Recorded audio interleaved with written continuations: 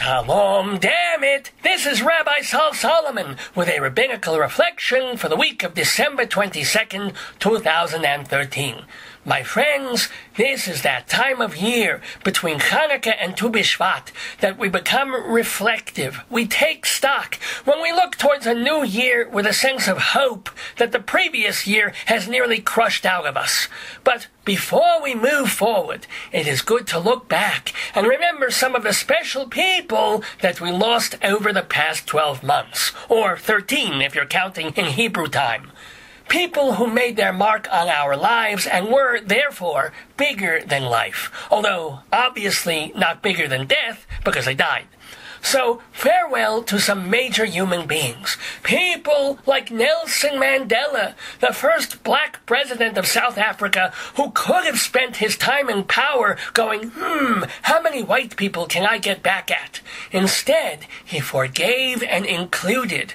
If that doesn't sound like a big deal, just compare it to the way Moses and the Israelites left Egypt. Plagues, bloody water, frogs, death of the firstborn.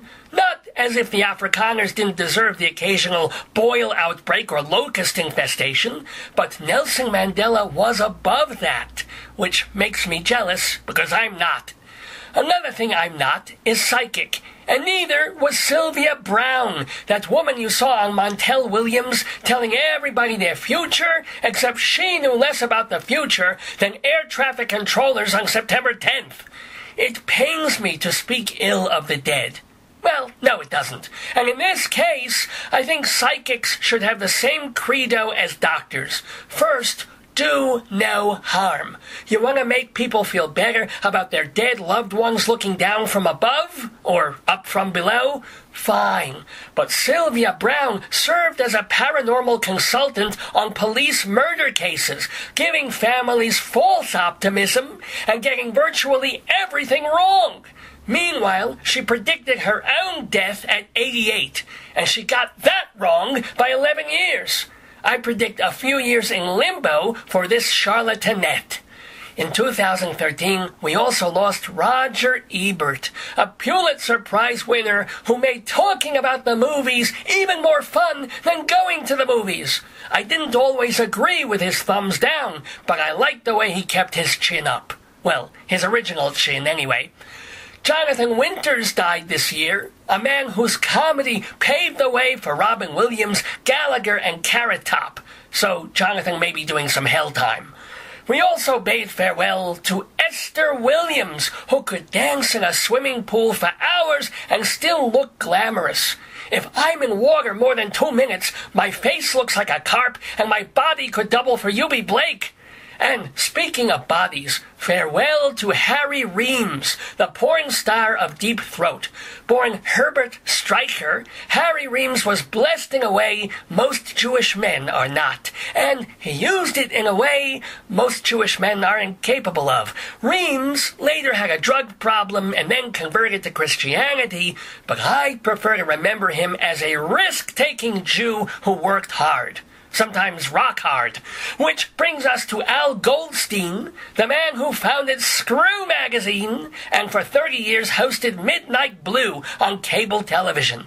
He was known for giving the middle finger to anyone and everything that he felt impinged upon his God-given freedoms. And for that, I hope God gives him 5 fingers in a hearty handshake. Oh, and we wouldn't even have sex in this country if not for the late Virginia E. Johnson. In Masters and Johnson, she was the Johnson, and he had the Johnson. In 2013, we lost Dr. Joyce Brothers, the psychiatrist and advice columnist who, because she was Jewish, was usually right. Later in the year, we lost Peter O'Toole, who played a crazy Arab sympathizer in Lawrence of Arabia, but made up for it by schmoozing with Brooklyn Jews in My Favorite Year. 2013 was also the year we saw the wonderful Jean Stapleton stifled and the passing of Mouseketeer Annette Funicello, who taught so many young boys about courtesy, good manners, and tight sweaters. We lost Tom Clancy, the writer, not the Clancy brother, and Joan Fontaine, the actress who wished she could trade places with her sister. Some Jewish notables taken from us in 2013 included Bonnie Franklin, who used her acting skills to play an Italian single mother, and Ed Koch, who used his acting skills to play a heterosexual mayor. Koch had great charisma, and his sexual preferences were his own business, except his fear of being outed kept him on the sidelines during the AIDS crisis. I can just see Mayor Koch reaching heaven and asking Hashem, "So, how was I doing?" And God saying, "Well, Ed, there's a few thousand fagulas who want to answer that question for you. Now, bend over." 2013 also took from us another politician with a questionable legacy, Margaret Thatcher, who was pro-American and pro-Israel, but furiously anti-union. I hope she doesn't have too much trouble with Archangel's Guild 603. On the other side of the spectrum, there was Helen Thomas, the big-mouth White House correspondent who thought she was Queen of the Nile because she got a front-row seat to ask presidents a question. Big deal. What a miskite of a woman, physically and every other way, screaming at politicians in her dotage that Jews should get the hell out of Israel. Finally, God said to Helen Thomas, "Get the hell out of planet Earth." At least he gave her a long illness before he knocked the bitch off. To be fair, I'm sure Helen Thomas was just bitter because she was so mind-bendingly fugly. Oh, ladies and gentlemen, sex-wise, Helen Thomas was a three-bagger. One bag for her head, the second bag for her head in case the first bag broke, and the third bag for your vomit in case the first two bags broke. Helen Thomas was so ugly, at press conferences they'd put a microphone in front of her face and it would droop. She once asked Bill Clinton if he wore boxers or briefs, and he said, "With you, armor." Helen Thomas was so ugly, her coffin requested a blindfold. If you put a black wig on Popeye, fattened him with chemotherapy drugs, and hit him in the face with a rake, he'd still look like a GQ model next to Helen Thomas. But enough of that. Let's talk music. Slim Whitman died this year, which brings yodeling one step closer to blessed extinction. Ripped from the Book of Life was Patti Page, and the Doors' Ray Manzarek died, so we can finally forgive him for that endless, boring middle part of Light My Fire. We forgive George Jones for all of his excesses, not because he was a great country star, but because he seemed like a nice guy underneath. Well, underneath 6,000 pounds of cocaine and 12 million bottles of vermouth. And I guess we forgive Lou Reed, too. Can you separate the man from the music? The genius who gave us Berlin and Transformer and Ecstasy and the Velvet Underground and Walk on the Wild Side versus the tush hole who walked on the nasty side with almost anyone who tried to have a conversation with him. For years, Lou the jerk was inextricable from Lou the drugged and debauched artiste. Even after he sobered up, he was still a dick half the time, so art is no excuse. However, Lou wouldn't be the first artist who turned messes into masterworks. Look what God did with Noah's Ark.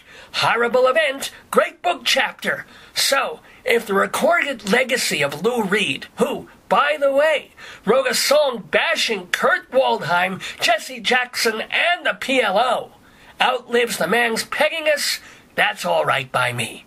Oh, by the way, my heart goes out to John Cale. He's very much alive, but with the death of Lou Reed and the no-relation J.J. Cale, I'll bet he unplugged his phone for a few weeks. Speaking of unplugged, farewell to folky Richie Havens, one of the few entertainers who had a voice even more gravelly than mine.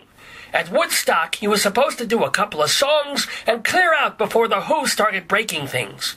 When he was asked to extend his set and keep playing, he vamped and improvised and created Freedom, one of the most thrilling live performances of all time, up there with Elvis on Ed Sullivan, Dylan in Manchester, and Sharon Lois and Bram at the Wantaw Performing Arts Center. And when it comes to live performances, let us not forget Sid Bernstein, who brought the Beatles to Shea Stadium, where no one could hear them, and Israeli songstress actress Yafa Yarkoni to Carnegie Hall, where I saw her 3 times. It was only one concert, but I was wearing bad glasses. Let us raise our good glasses, however, in a toast to those who left us this year. Honor their memories, celebrate their legacies. L'chaim. This has been a Rabbinical Reflection from Rabbi Sol Solomon, Temple Sons of Bitches in Great Neck, New York.